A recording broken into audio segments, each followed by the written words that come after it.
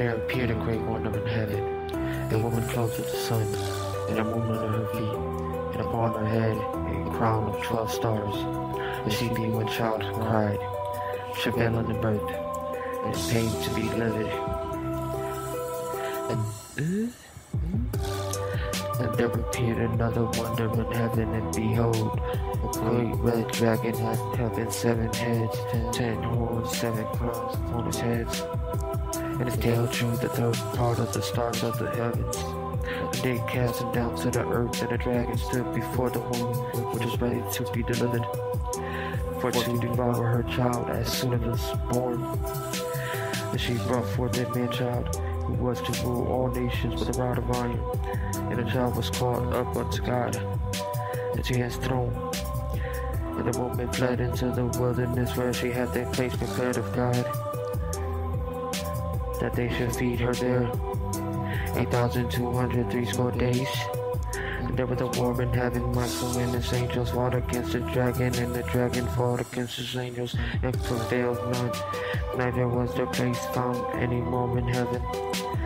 And the great dragon was cast out, that old serpent, called the devil and Satan, which deceived the whole world. He was cast out into the earth, and his angels were cast out with him.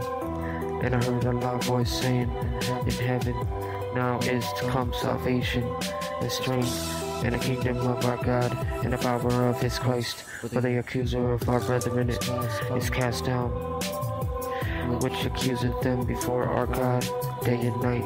And they overcame him by the blood of the Lamb, and by the word of the testimony. They loved not their lives unto the death.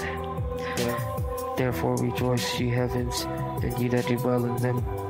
Woe to the inhabitants of the earth and of the sea, for the devil is come down unto you, having great wrath, because he knoweth he had but a short time. And when the dragon saw that he was cast unto the earth, he persecuted the woman which brought forth the man-child. And to the woman were given 2 wings of a great eagle, that she might fly into the wilderness, into her place, and when she is nourished for a time and half time from the face of the serpent.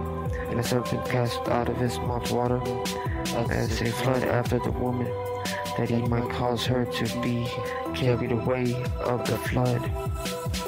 And the earth helped the woman, and the earth opened her mouth and swallowed up the flood, which the dragon cast out of his mouth. And the dragon was wroth with the woman, and went to make war with the remnant of her seed, which kept the commandments of God, and have the testimony of Jesus Christ.